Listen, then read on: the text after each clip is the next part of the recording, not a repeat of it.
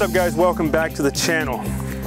You know where we are. We're back at the 1928 historical house here, and anytime we're here, you know what that means. We've got some awesome carpentry details to share with you, and today is no different. So I've got a challenge in here.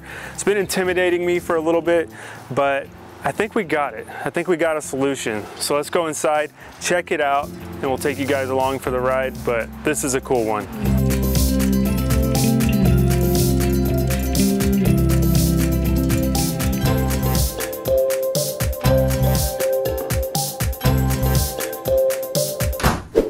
Guys, so here is the task at hand today. We've got this curved skirt board here. Not something you see every day. As a matter of fact, the only place I've ever seen one of these is here at this house. And that's how we got to this point.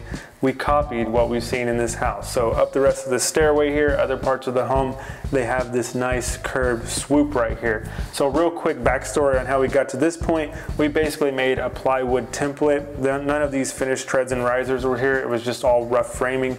We put this in place, right? We kind of got this outside miter dialed in where this takes a left-hand turn up the ascending staircase there. And we got a piece of plywood in place right here. So this curved part, which was very intimidating to me, actually was the easier part of this whole thing. What we did to accomplish this swoop right here is we took a level here and we brought it all the way across to this point, this outside corner right here, and this jam and pencil molding wasn't here, it was just drywall. And we took a chalk line. So I got a piece of the chalk line in my left hand, pinched it against this drywall, and the other loose end of the chalk line where you actually hook it onto things to snap lines, I put a pencil in that little hole, and then I just, you know, started doing this and moving this hand around until I found the proper swoop that I wanted. So really organic way of doing this. I mean, what I just said is exactly what we did. So there wasn't really anything hard about it. It was just kind of finding that perfect point right there where it would meet up with this and then it would meet down here back out to straight. So we got that dialed in. We put our plywood template on there, found our point, traced it on our template, cut it out, and then we laid that template on a piece of 1x12 Windsor 1, and that's what we have right here. So I traced that, cut it out with a jigsaw and a track saw. So that's how we got to this point. Now this isn't done yet. We have a cap that has to go on top of this. You can kind of see it in the background there. It's this cap right here. This is 9/16 thick by 1 3/16 inches tall. Now this is a small piece of trim, but it's not small enough to the point where you could get this thing to bend in that motion right there. That's not gonna happen. So what we're gonna do, we're gonna do something that's called bent lamination. We're basically gonna take this piece of molding, cut it into little 16 to 1/8 inch strips so we can then individually bend those to go up this curve right here. Now, like most things, there's other ways you could accomplish this task. You could do a steam box. So basically you buy a steamer, build a box to put these pieces of molding in, and then the steam saturates the wood fibers with water. All that moisture is going to penetrate the wood, and then it softens them up so you can then bend them in any shape you want. They use this on curved millwork a lot in boat building, and it's a method that's pretty common. However, there's several ways to do things. So we're going with this method, bent lamination, and I'm looking forward to giving this a shot. It's gonna be my first time doing this actually. So let's start ripping this thing down into little individual strips. So having this piece right here dialed in is really the first step in this whole process. So I know this is a 45-degree miter right there. It's not closing up well because the curve's not letting it close. But I've got this marked off with a pencil, and that's going to show me exactly where this miter needs to stop. So I'm going to do my bent lamination from this point down to where this straightens out, which we can take this piece right here and kind of see where that happens, and it's going to be about right there.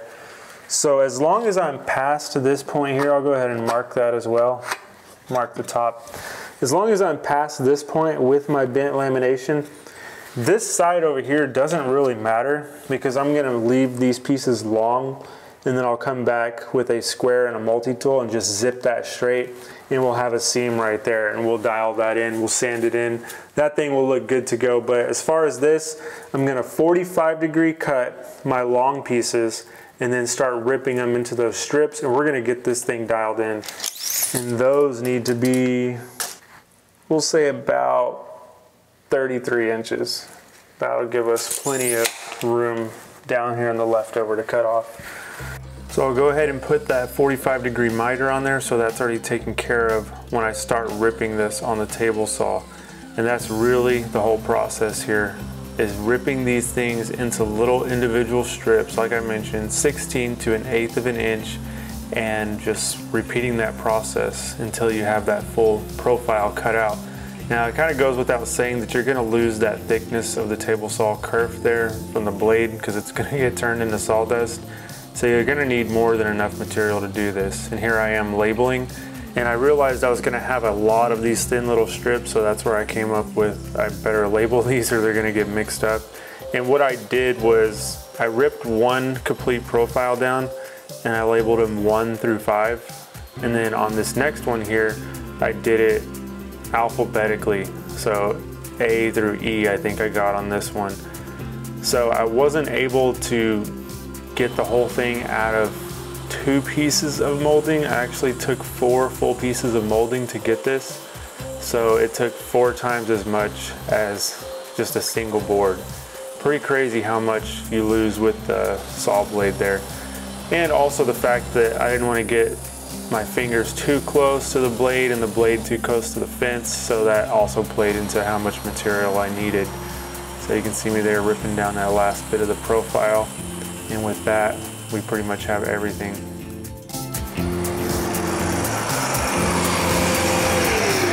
I think with that we might have enough to go ahead and build our profile. So I'm going to see what I've got here. I'm going to stack these up in the sequential order, and then we'll know if we have enough. Now, ideally, I would rip everything exactly to the thickness of that blade and then do the offset, so I have perfectly good offset.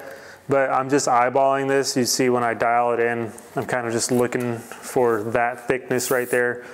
So it's about the thickness of the blade, but not quite. So I don't have this dialed into a true science because I'm trying this out for the first time, but I think it's gonna work. Like, these pieces are super flexible. I mean, that swoop is about like that.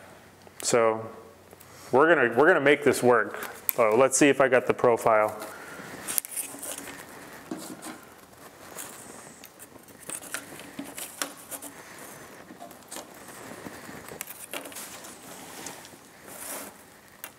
You can see the pieces start getting thinner as we get closer to that cap, as that cap kind of diminishes. Okay, that's a 1, 2, and then this one was my A.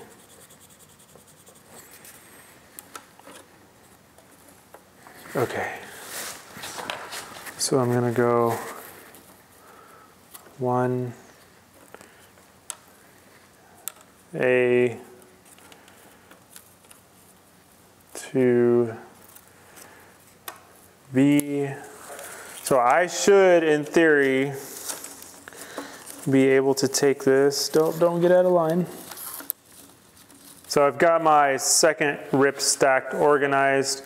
I've got my first stack organized right here. We'll put these two together and we'll see how close we are. So there's our molding that we can now bend. That is just too freaking cool right there. Look at that. You can see the profile in it. You can see it kind of taper down with that round over and diminish away. I'll have to line these up better when I pin and glue them together, but that is what we're after right there. You can see, I guess it would swoop up this way on our skirt board. So that's it. So I need to make sure this is just as tall as our actual piece right here. So let me see what I've got. I've got 1 inch and 5/16. Now our actual piece is 1 inch and 3/16. So I can lose some of this down here at the bottom where there's no profile, where there's really no shape here, it's just straight, I can lose some 16ths right there. So that's what I'm gonna do. And that is going to be, let me see, I'll lay this flat so I can look at it. I could probably lose this first one, the second one. We'll see where that puts us. That gets us right at 1 3/16 inches. So I lost A and 1. You can see my labeling there. This is very important to have these labeled because they've already gotten mixed up on me a little bit, but I can easily put them back in order with the labeling. But check that out. There's a laminated piece of that stair cap. That is just too cool right there. So I'm gonna keep these in order, and we're gonna go ahead and get our glue and our pin nailer and line up that 45. These already have that outside 45 on all of them. We'll line them up on that pencil line over there and get these installed. So I've got my pieces laid out right here, still in that order. We'll take this first one and start flexing it into place. Look at that. That's just too cool. It bends in there so easy. We're way past our straight pencil line right there, so I've got all this to work with. You can see I got some tear out right there from the table saw, so that's why I kind of made these extra long. So I'll find a good point where these are all solid and I'll cut them using that multi-tool, but look at that. That is gonna work out like a charm. Got my 45-degree miter on there, lines up good with that piece, and I think it's time to start installing these. So let's do it.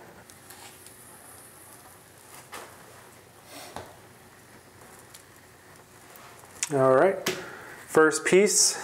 People ask me, why do I glue stuff to painted surfaces? There's really no other reason other than it really helps me sleep better at night.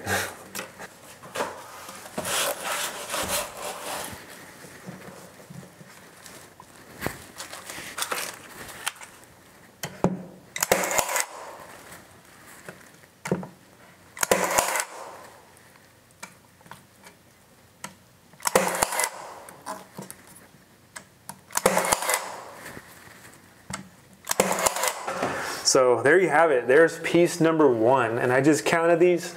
There's 17 more to go. So we're gonna do the same process 17 more times, lining up our crucial point up here, which is our outside miter, and not really giving too much care to this end down here that's gonna be cut off. But it's gonna be that same repetitive process, just adding glue to each individual piece of wood, and then doing the lamination, getting it anchored in with pin nails.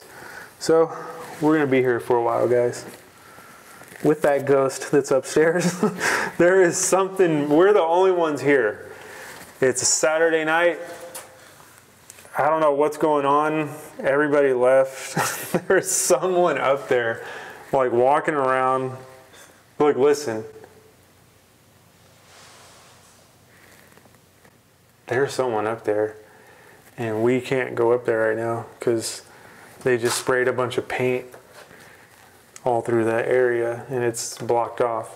There's literally no one here other than us as far as we know. Maybe it's Brent.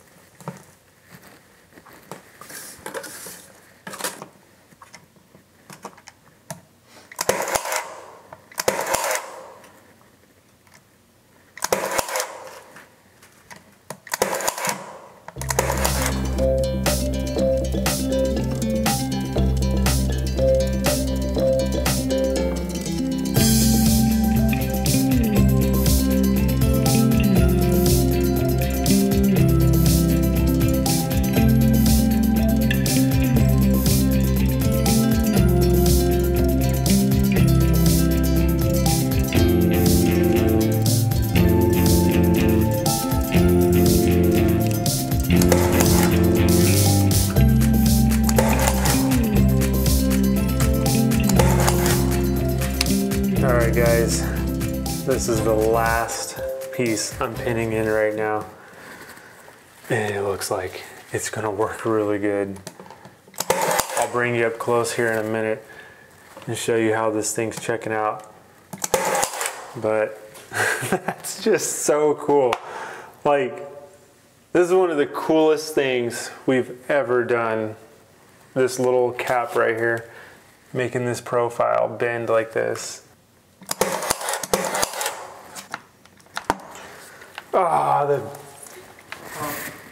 It died on the last one. That always happens, it never fails. You want to change me out, boss? Yeah, switch battery.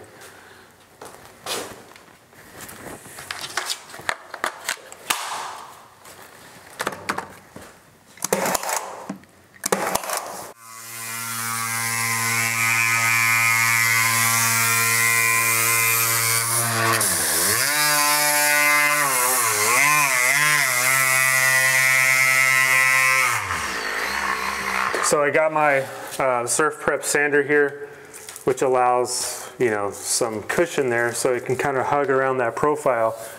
But these were actually pretty decent as far as lining up. I tried to line them up as flush as I could on the face here, but human error is going to come into play, so they weren't perfect. But I hit them with this 220 and knocked them down. You can see the dust here. They didn't need much, but man, this thing is just super, super smooth now. This looks like a solid chunk of wood. You can barely see the lamination in this. And especially since this is going to be paint grade, you'll never know. This is 18 thin little strips of wood making up this cap right here. So I've got that down there. I'm going to cut that later. I'm actually not going to do that today. I'm going to come in Monday and do that. But I will finish out this piece up here. And this piece right here, it's pretty crazy. I eyeballed this thing to get that miter. So it needs a little work, and I've just got a little chisel right here. I'm just going to clean that up a little bit, and then we'll see how our mitered piece fits in its place here.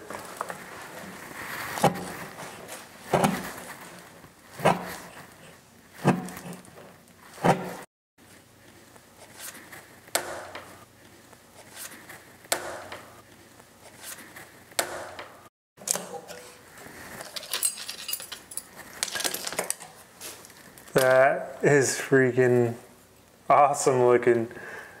I was really like, I kind of knew this would all bend in place because you're ripping these thin strips. It's obvious. Physics tells you you're going to be able to bend those thin pieces. But the miter was really the scariest part.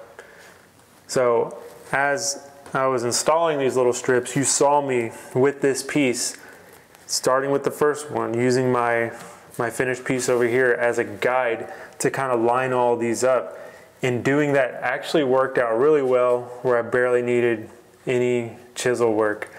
But what I want to do now, since this just looks so good, I want to get a little bit of water and kind of like go over this and just see all those pieces of wood, that lamination, come to life. Because as it is right now, it looks like a solid chunk. All right, in my head, this sounds really cool, but we'll see.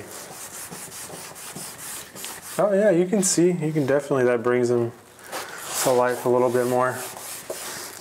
Oh yeah, you can see down there where that grain pattern changes a little bit, or not pattern, but grain color changes. Yeah, that's pretty cool. All 18 pieces. Wow.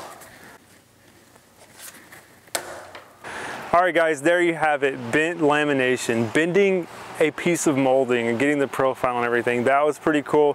First time ever, like I said. Really cool, really interesting.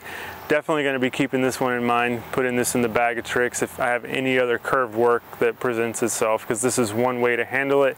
Key takeaways: basically make sure you have more than enough molding, because you're going to be ripping those pieces out and you're going to need to replace them as you rip through the table saw. And then also just glue and pin nails. I mean, that thing ain't going nowhere. When that glue cures, I mean, that's a solid piece of wood. I would venture to say too that if that thing's set up, I could probably pop it all off as one. So the bottom one is tacked into the skirt, and all the other ones are tacked into that bottom one, and some of them got into the skirt too. I was using 1-inch pins, but I think I could pop that whole thing off tomorrow. I'm not going to, but it would be a solid piece. It's like a form when you clamp something up. Pretty cool. I mean, I thought this was interesting. Hopefully you guys did too. Hopefully you learned something from this video. As always, it was a joy to share it with you. But other than that, that's gonna wrap it up for us on this one, and we'll catch you guys on the next video.